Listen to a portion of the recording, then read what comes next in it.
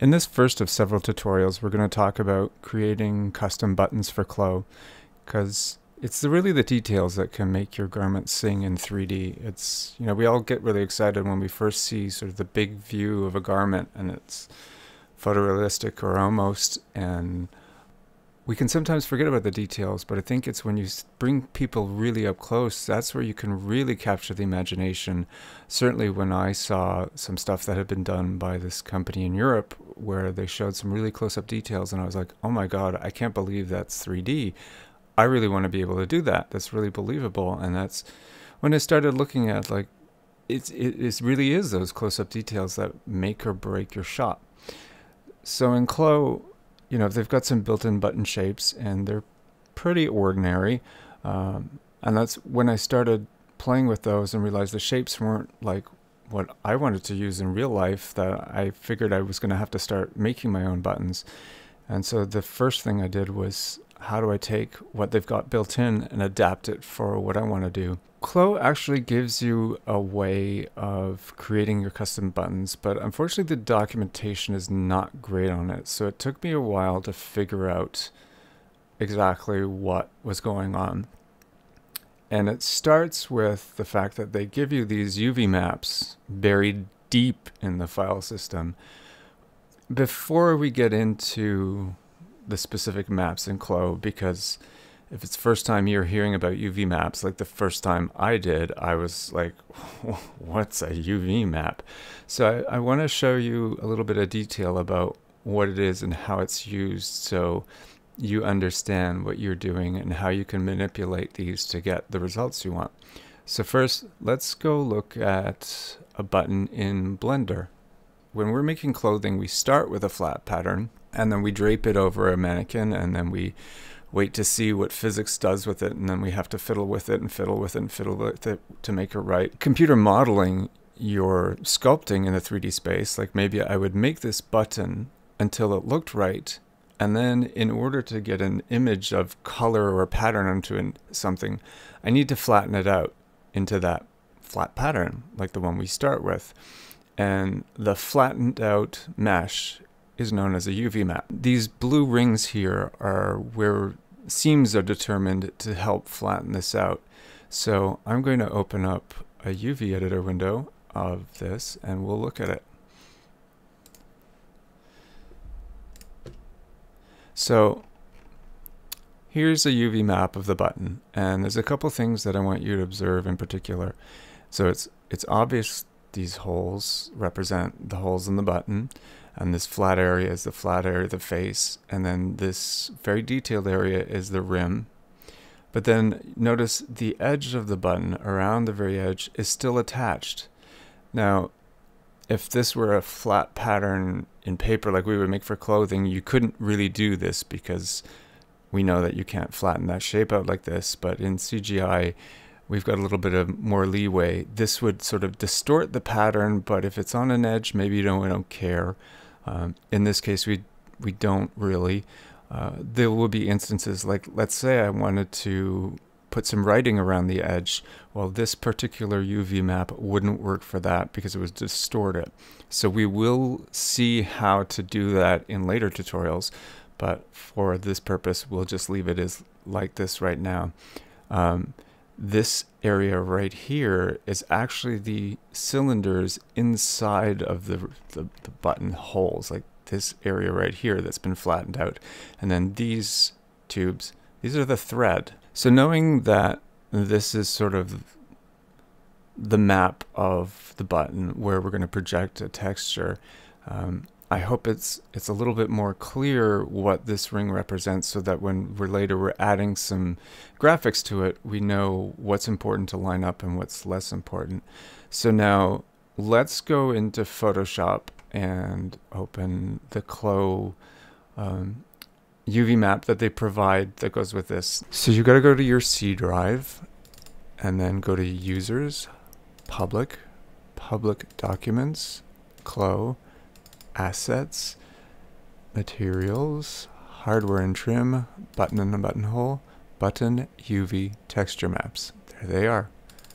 So I chose the first sew through button number 1, so that's going to be open. If you had chosen a different button, you find the appropriate map, and we open that in Photoshop. So I know the path was really long. I'm going to have cheat sheets written out on the blog post with the path so you don't have to scramble to write it down now. It's easy to find a lot of source images on the internet of buttons and trims and things, but it's really important that you be very selective about the image you choose. It's important that it's taken from straight on so you have no kind of perspective distortion, so you don't see angles of lines. Your button's a perfect circle, otherwise it's going to be very difficult to work with it in Photoshop later. Here's a beautiful image of a button that's got some nice detail, but the highlights might be a little difficult. So instead I'm going to choose this one, which is a little less detailed, less pretty, but it's a better sort of flatter light profile, and that'll be easier for me to use. So I'm going to take this photo into Photoshop. So the tool we're going to use here is the ellipse marquee tool. It can be found in this toolbar behind this rectangle. If I left click and hold, a flyout menu comes out, and I select the elliptical marquee tool. It's a little bit goofy. To get a perfect circle, you would hold the shift key and left click and drag, but you notice it travels. So still holding shift, I'll hold down the space bar, which allows me to reposition, and then when I'm ready to start selecting again, I let go of the spacebar, but still holding shift, and it travels some more, and then I just keep repeating that spacebar, not spacebar, always holding shift, until I get a selection that I like.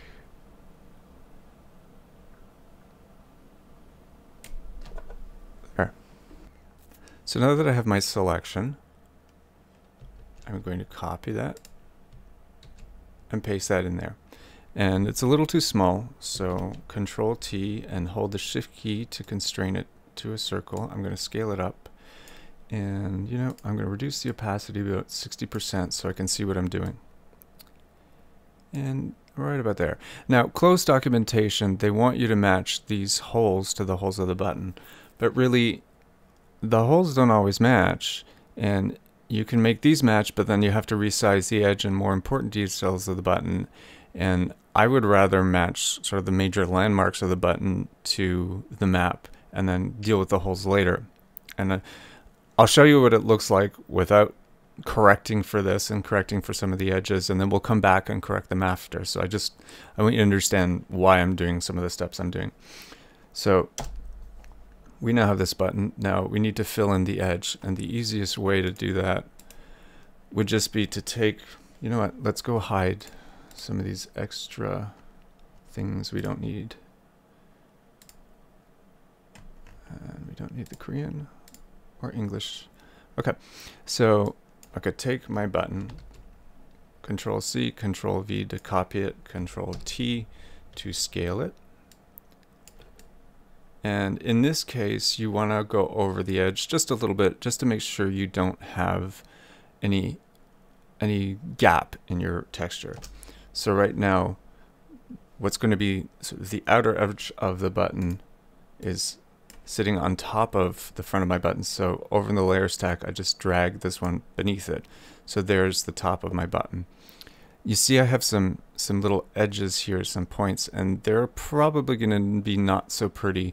So we're going to come back later and fix this, but we're also going to leave the holes as they are so that you see what I mean about some of the problems that the holes can cause. So here's the back. I'm just going to copy another color, and I'm going to leave this empty so you also see what goes on and why it's necessary to do that. So at this point, what I would do is save this as sew through button. Let's call this sew through horn so we know which one it is, and change it to a JPEG. So here we are in Clo, and how we apply what we just did is we go into the texture. And this is not like when you're adding a texture for your cloth, which is a tileable texture, so you just drop it in and it repeats seamlessly. Because there's actual physical landmarks on the button, you can't just tile it, and that's why we used that map so we can project the right parts of the button to the right area. So in the parameters of the button, I'll go down under the material, and normally I would have changed this to plastic. Well, yeah, let's change it to plastic so we get a little bit of a shine. And then we're going to grab the texture, and the texture is going to be our button horn. This is the one we just made. So you see how the inside, you see that green? That's this area, and that's why we need to fill that. You see that green, but also you see around the edge here where it cuts off, and it doesn't look convincing, doesn't look real. So we're going to go fix that. So I don't want these colors showing up anymore, so I can just hide them, make them invisible, and then I'm going to flatten the image because it'll make it easier to copy and paste. So I'll right click on the layer stack and hit flatten image. And it's okay to discard hidden layers. So remember, we don't want this. In fact, in this case, it wouldn't be green, it would be gray. So we use the rectangular marquee tool, make a selection, hit Control C, Control V, and drag it over and drop it there. And then if I hold the Alt key, I can just drag and drop 3 more sections that will cover the holes up. Oh, I forgot the holes. You see how the white holes don't coincide with the actual holes of the button, so it looks terrible. So instead of worrying about lining up the holes, like Clo would say, okay, line up these holes with the holes, yeah, but then the edge of my button is not going to be right. So I'm just going to use the clone stamp tool to get rid of these holes. In fact, if I make my brush a little bigger, I can just punch them out. Just grab an area next to it. Let's change the hardness.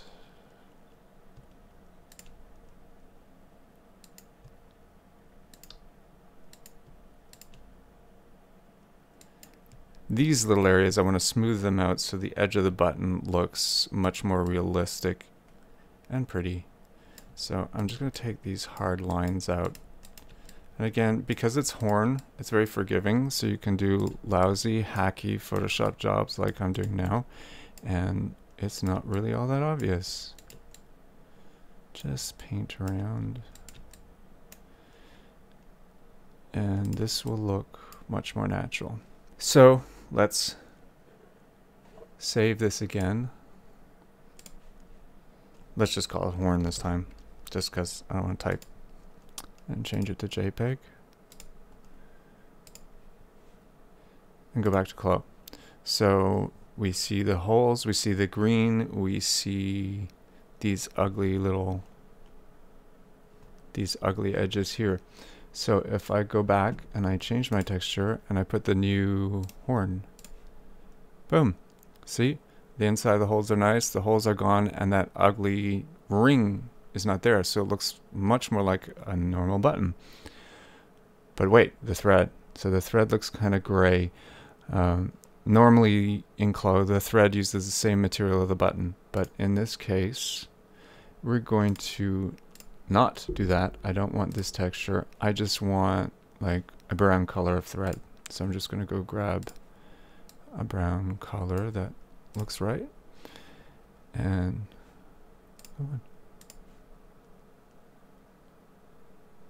there. So that's changed.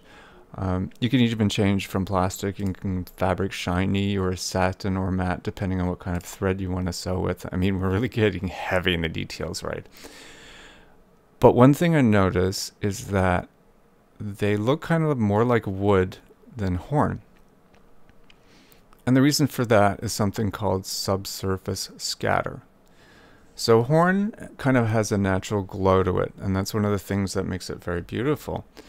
And what's going on is that in this case, in the preview, the light rays are bouncing off the button, and they're bouncing straight off the surface of the button, and they're coming up to the eye, and they're scattering a little bit. And so what we perceive is a very solid object. But with things like wax or marble or skin or horn buttons, there's a translucency, which means the light goes in, but it doesn't cut straight through like glass. Well, glass doesn't go straight, it refracts, but it's passing through pretty easily. With these materials, the light, which usually travels in straight lines, penetrates the surface of the button and then is scattered in all sorts of different directions, which makes a very soft glow. So if you think about if you were to hold a flashlight behind your hand, you would see that glow during certain parts of your skin where the light is being scattered. Well, the same thing is happening with horn buttons, especially in these lighter areas. Normally you would see more of a translucency. So how do I achieve that?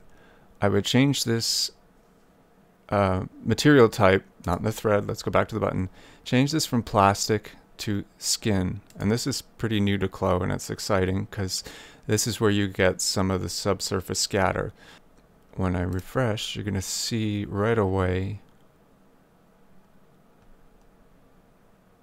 that we start getting more of that depth of color and light, and instead of sort of looking like solid wood or plastic, you're getting some of the penetration of the light and some of that scatter, so it looks a lot more like a horn button. And here's my final image. I'd wanted to spend a bit of time looking at some of the post-processing I do to make it look more like a real photo, but we're kind of getting long, so we'll cover that in another post. But next, I want to look at how we can start sculpting our own button shapes in case the shapes that Clo provides us don't meet what we're trying to achieve in real life. So I'll hope you'll join me for the next one.